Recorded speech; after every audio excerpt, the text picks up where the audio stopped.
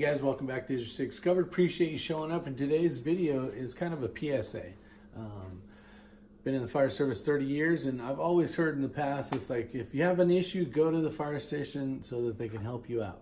Now, in this case, Dawson County, Georgia, there was a domestic abuse that was previous, kind of a long-term thing between a husband and a wife, and they have 2 children.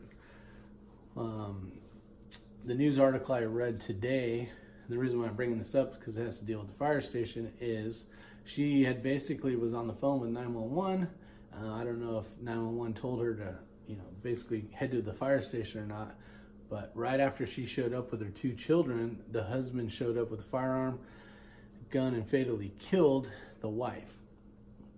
Now, right in front of the children as well. With that said, it could have been even worse. So you have someone, a maniac, and he's got a gun, and you head to the fire station. The fire station, in 98% of all departments across the nation, do not have firearms that can help you. They can't protect you with firearms against a shooter. So that's probably not the best place to show up. With that, she basically had put the firefighters in jeopardy as well, which in my opinion wasn't a great option or a great move, but it's been bred into us for so many years. It's like, if you have an issue, go to the fire station.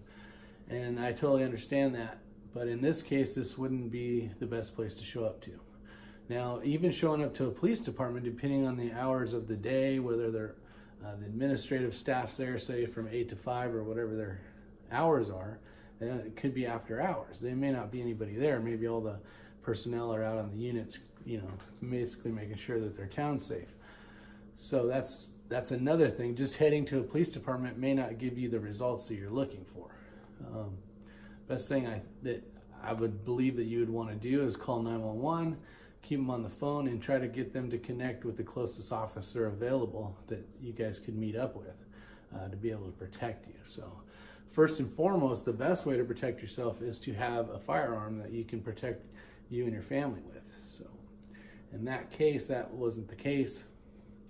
She tried to take refuge at the fire station. Along with her being shot and killed in the car in front of the fire station with her 2 kids there watching, there was also people, family personnel from one of the firefighters that was there. So that family of some kids got to witness, and the wife got to witness the whole scene go down as well.